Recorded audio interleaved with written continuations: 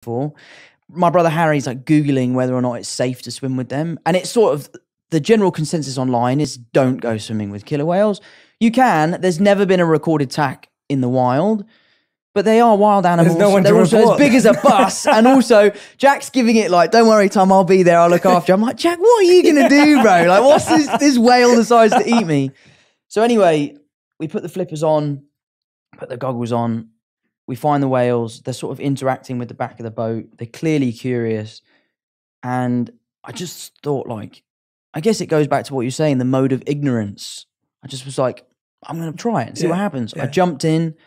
My brother jumped in, Jack jumped in. We kind of came together.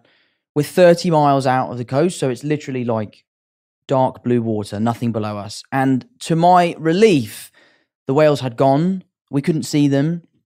So I'm sort of thinking, oh, well, that's actually a bit of a touch. At least I can say I jumped in and they have gone. But then Jack said, look down. And we looked down and it came from beneath us. And what has been such an interesting experience for me was as soon as I saw the whale, I wasn't scared anymore because I could just tell that it wasn't going to eat me. I don't know how to explain